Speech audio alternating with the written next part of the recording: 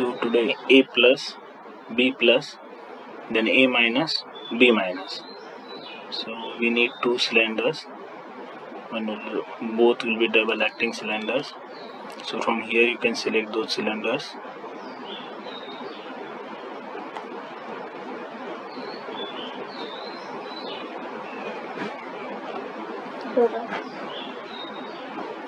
So this is my double acting cylinder. Double click on this thing, so you'll get a new pop-up window. Alright, so this is my new. For zooming you can use control and middle scroll button. So to configure this double acting cylinder, double click on this thing. So we'll end this as a S1 first end. So we'll put it as a first end as a 0, S2 second end or other end, which is 100. Click on OK. So here you can see S1 and S2.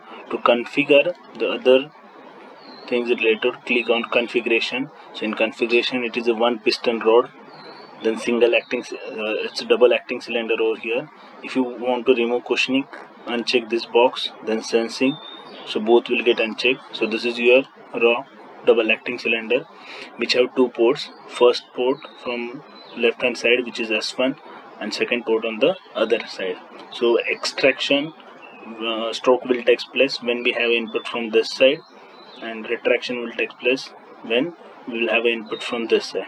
So to operate this double acting cylinder, we need two 3x2 valve, or we can use a 5x2 valve if you want to make it automatic, as we need a cycle of A plus, B plus, A minus, B minus. So we want to operate it automatically, so we'll use a 5x2 valve. So it's a 5x2 valve. So in 5x2 valve there will be 5 ports and 2 positions. So these 2 positions will be connected to this one.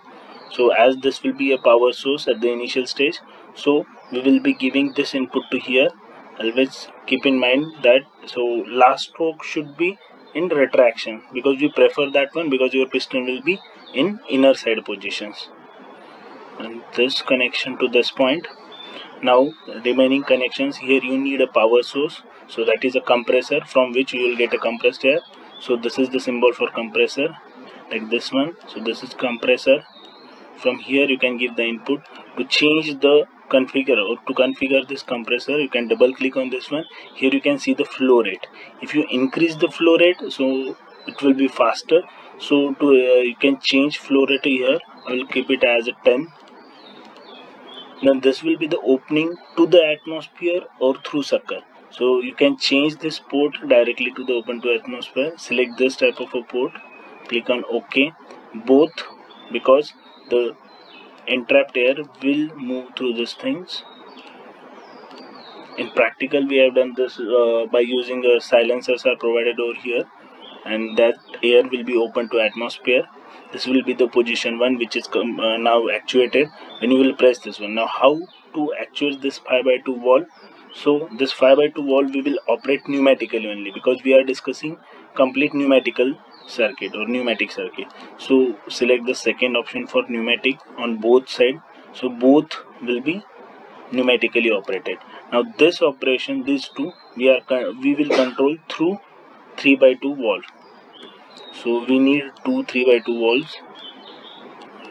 One. So if you go over here, you will find a 3x2 valve. So this is your 3x2 valve. You need two 3x2 valve. So you can bring one more. Right. So to control this position, so connection will be like this, directly to this end, and connection of this to this end. So this two will control. Now how we are controlling this 3x2 valve? So this 3x2 valve can be controlled manually. If you put this as a manually, a simple manually, so we'll put it as manually push button type, and return I will put it as a spring return. So click on OK. Similarly for this one also, I will make it as a manually push type, spring return. Click on OK. So if you use only this much, you need to give a power source for here. So we'll use again a compressor, or you can use the same compressor, but for simplicity I am using two compressors over here. So we'll give this input to here, and from here I will give input to this point. Now if you I will change this port. I'll keep it as this one, similar to this thing. Make this one. So if you want to manually control this double acting cylinder by using a 5x2 valve, so this is the setup for this thing. So if you click on start, so you can see over here, if I press this manually, that will be a extension straw. You can change the, if you want to take a retraction, press this button. I have left this button. If you press this, so that will be a retraction.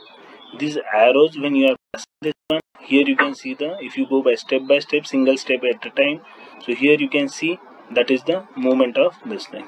When you are pressing this thing, so in a reverse direction, this will be the movement. This black arrow indicates flow of air, so air will flow from this compressor to both, but here this is blocked, so it will not move to this direction, so it will move in this direction. Now this is actuated position because I have pressed this thing, so compressor will pass from here to here and it will be actuating this position. If you click this one, so here you can see now this is actuated.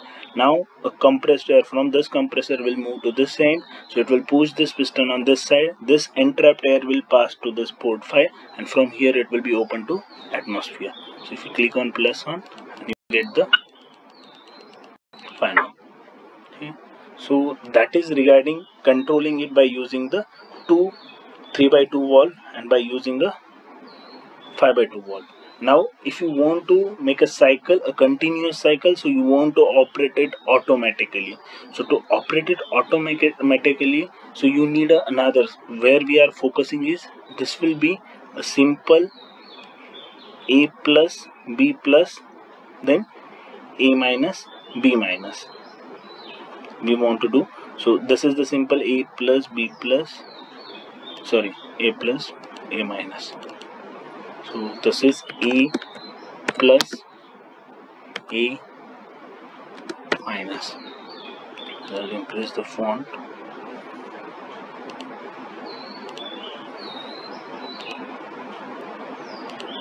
So this is A plus A minus. If you want to make it a continuous cycle, so what I will do is that situation of this thing where I have kept here it as a manually, instead of that one I will change it by using mechanically by using a roller operated 3x2 valve. So I am making this as a roller operated 3x2 valve. Click on OK.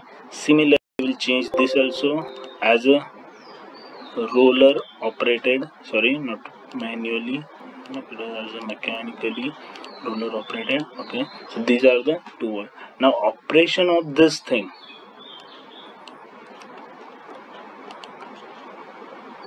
Okay, so if input from this one, you can change the input of this thing. So when I want to operate this valve, when it reaches to the position S1, once it reaches to S1, so it will get actuated. So we'll just put over here label as a S1. So we'll have a 3x2 valve roller operator which will get actuated once it reaches to S1 position, and once it reaches to S1 position, this will get actuated. Air will flow from this end to this end and it will push piston on that side. When this piston reaches to S2 position, I want to actuate this thing. So click on this one, double click, write S2, click on OK. Now when you start, so here you can see it will be a continuous cycle, A plus A minus A plus A minus. You can do it into the steps. So first, if you click on this one, so this will be S1. As it reached to S1, so this will get actuated. As this get actuated, so this will be actuated position. Compressed air will flow from this end. So now this will push piston on the right hand side. And once it reaches to the right hand side, then this entrapped air will flow to the open to atmosphere or sucker. Once it reaches to the S2 position, then this will actuate this 3x2 valve. Once it reaches to actuate, now this is actuated. Once it gets actuated, compressed air from here will move to this thing, and now this will get actuated, the second box. Once it get actuated, your compressed air will pass through this thing. So here you can see now it's get actuating. Now this will pass through this end. Now your piston will move in that direction. Now this will be a continuous cycle. If you want to change the speed, in this case. So you can change the flow rate. If you put it as 100, if you click on OK and click on start, so here you can see the speed. You can increase the speed by changing the flow rate. This will be the input. So as the previous case, I will put it as a 1000. Click on start. Here you can see the movement.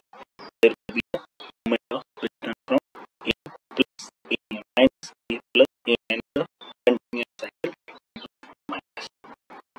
Stop this one. So that is for A plus A minus, a simplest thing.